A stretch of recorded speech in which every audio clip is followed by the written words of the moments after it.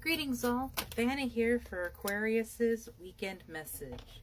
Aquarius, the first card that came out for you is the Nine of Wands. There is a sense of self-isolation for the sake of protection coming out here. And while I understand that, there is a point where self-isolation becomes self-imprisonment. Pardon me. I feel like that is part of you speaking up for yourself. And that is a huge part of this self-isolation, is because something that was important to you was dismissed or seen as not important. And this could be anything from your sexuality and how it is you identify or feel, or the dream that you're working on, or what you want to see. It's just like every time you look at your sketchbooks, you're always reminded of how your parents said you can't be a cartoon artist when really you want to create manga. And like that huge misunderstanding and misinterpretation of what it is you want. And it's very defeating. Yeah, Eight of Swords actually. It's very isolating, defeating energy is what I'm feeling here. I like seeing the Queen of Pentacles coming out though, because this does give me hope for the end goal and what it is you're working for. I'm being very drawn to the rabbit over here and being reminded how skittish rabbits are, how they are constantly on the lookout for things. We have the King of Wands coming out here. I think the rabbit is being a reminder to you to be on the lookout, because this queen is looking at her pentacle, making sure that she's keeping hold to everything that she's worked for, because it's taken a lot to get her here.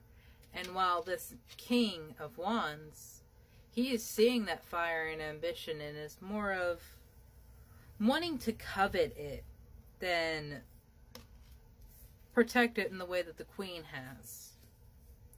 It's more of something that they want to make theirs. This is very solemn energy that I am feeling for Aquarius.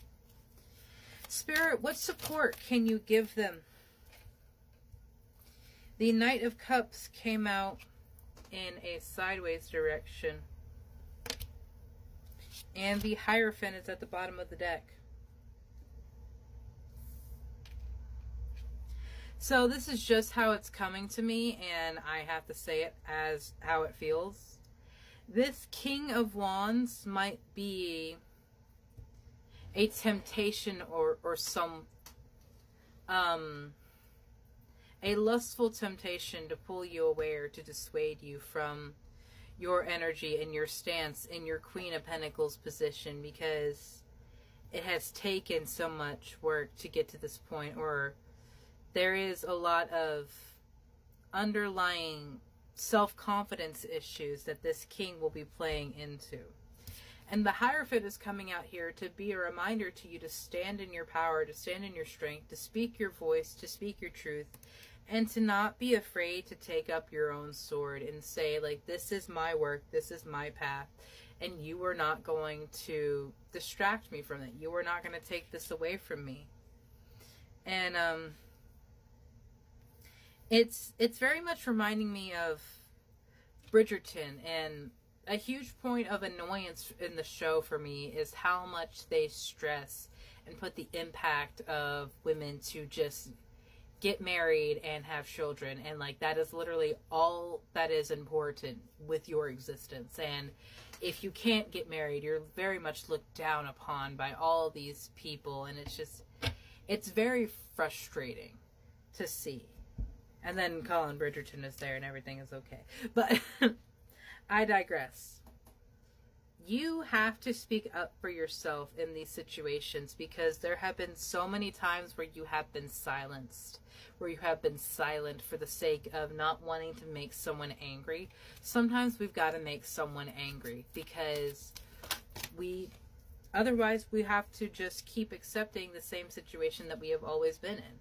With home coming out here, I very much feel like your sense of home and your home life has been very frustrating, toxic, and misunderstanding. I'm keep getting drawn back to the LGBTQ and people not understanding your sexual preference, your sexual identity, and what it is you chose, like why you chose to be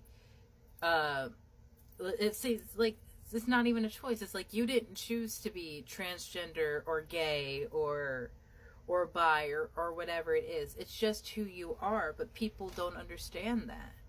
And it's very frustrating. Yeah. One ring circus. You don't have to do this by yourself, and you're not doing it by yourself. You have a huge army behind you, Aquarius, every single day. And all you have to do to make them come together is ask for their help.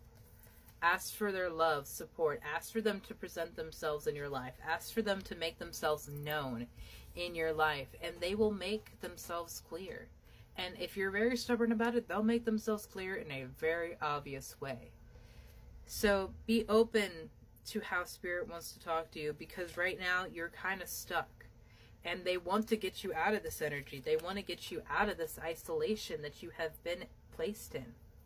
They want to pull you out of this maze, to lift you above it, because there are people in it that are just not listening, that are just not seeing you for the amazing, beautiful person that you are. And it's very isolating, but you don't have to stay in this isolation. You don't have to stay in this feeling. You have the talisman in reverse and the compass. Your path will be different from other people. Your life will be, is inherently different from other people.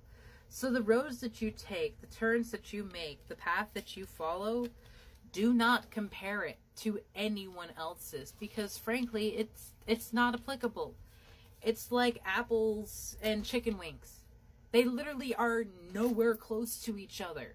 So why are you comparing them? There is no grounds for one to be compared to the other, because there is just too much differences between them. The only thing that you can compare yourself to, Aquarius, is the person that you were yesterday. What I want you to do right now is focus on holding in your own integrity and learning to love yourself enough to trust those feelings that come up. That intuition, that innate knowing, that gut feeling. Do not doubt it, because that is part of you. That is Spirit speaking to you. And it is so very important that you trust that, Aquarius, because it will guide you through the darkest of times, letting you know what is your best next move. What is the best next move? What is the best next best step? It is so important that you trust yourself right now, Aquarius, because the world is in fact falling apart. And to find your new path, you have to find yourself first. And that's a very scary thing to do, because it takes looking at a lot of painful things that we have not looked at in a very long time. And that could be part of that isolation that you were doing, is isolating yourself from your trauma. That's great to make it not part of you, but it doesn't make it go anywhere. And it'll keep coming up until you resolve it. Have a beautiful day, Aquarius.